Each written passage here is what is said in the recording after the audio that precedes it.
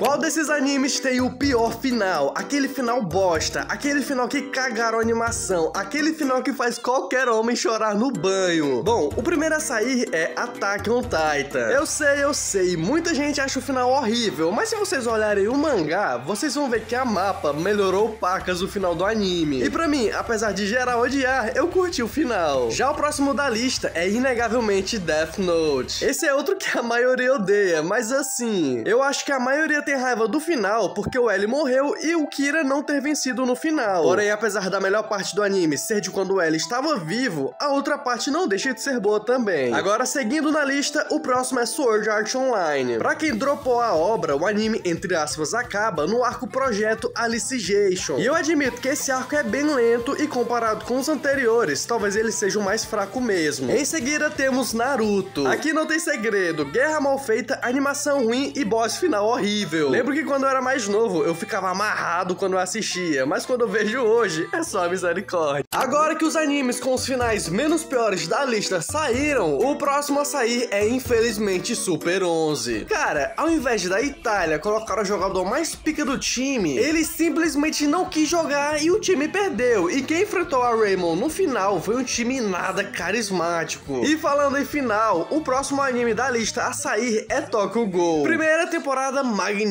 segunda temporada até tava boa, mas depois da terceira pra frente, tava todo mundo mais perdido que segue em tiroteio. Enfim, agora chegando no top 3 dos, entre aspas, melhores, quem sai agora é The Promised Neverland. Olha, eu fico puto até hoje com esse final. Ao invés de seguirem um mangá, simplesmente rusharam 3 arcos, se não me engano, em 12 episódios. E outro que eu choro também é Nanatsu no Taizai. Simplesmente o maior anime de 2014 e 2015 virou piada até hoje, com leitinho branco e animação ótima. Mas o grande vencedor da lista é Boku no Pico. Cara, o final desse anime é 3 negros fazendo O, espaço, G, espaço, A, na Torre Eiffel.